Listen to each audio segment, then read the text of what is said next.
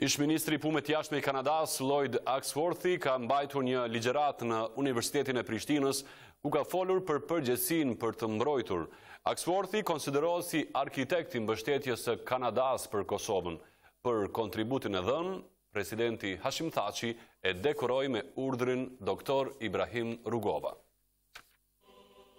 Në sallën e Senatit të Universitetit të Prishtinës u mbajt ligjërata publike përgjegjësia për të mbrojtur nga ish-ministri i Punëve të Jashtme i Kanadas, Lloyd Axworthy, i cili njëherësh konsiderohet si arkitekt i mbështetjes së Kanadas për Kosovën. Ish-ministri në këtë ligjëratë foli për kohën e luftës.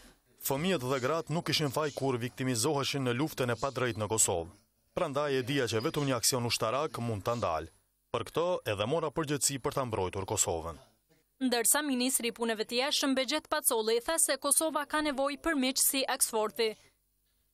Ky sot luni rol shumë të madh në përforcimin e idesë së paqes.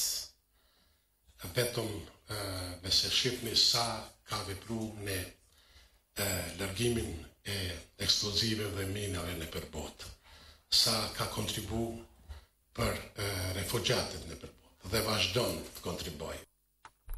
Ndërsa presidenti Hashim Thaçi e dekoroi ish-ministrin e Punëve të Jashtme të Kanadas, Lloyd Axworthy, me urdhërin Dr. Ibrahim Rugova për kontributin e dhënë në ndërtimin e paqes, zhvillimin e demokracisë, si dhe kultivimin e miqësisë ndërmjet të Republikës së Kosovës dhe Kanadas. Në këtë rast, i pari i vendit tha se Kanadaja ka përkrahur Kosovën në një periudhë të rëndë të saj, por edhe në ndërtimin e shtetit.